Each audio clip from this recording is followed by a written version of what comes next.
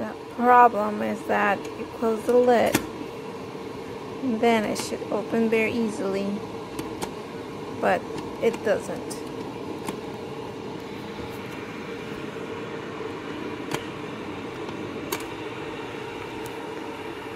I took it out of the box and tried it first, but this is the new electric kettle by Pohl Schmitt, and it was really affordable, so, and I need a new kettle.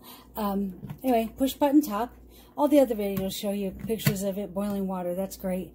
This is an on-off indicator, and it has the little tea strainer already built in. The inside of the lid is stainless steel, and all the interior construction except for that little bit around here and those hinges.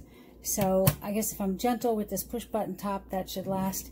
When I pick it up, for those of you with arthritic hands, even without water in it, it's a little bit on the heavy side, but again, you've got that stainless steel construction, so you know, use two hands.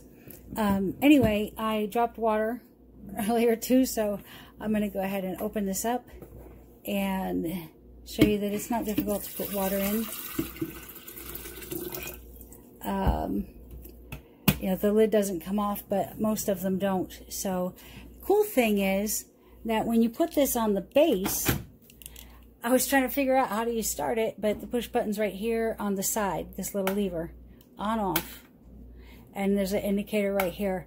So, and it heated up that water really quickly. I don't need to show that to you right now because, again, you've seen other videos on here that show the water, but you can hear it already starting to boil, and you can see the little bubbles in here. So Snapdragon Pop, we're all good. Anyway, there you go. Pohl Schmitt electric kettle. I'll post a second video after I've given it a week or so, or a couple of weeks to test and see, is it really consistent. Thanks. Hope this helps.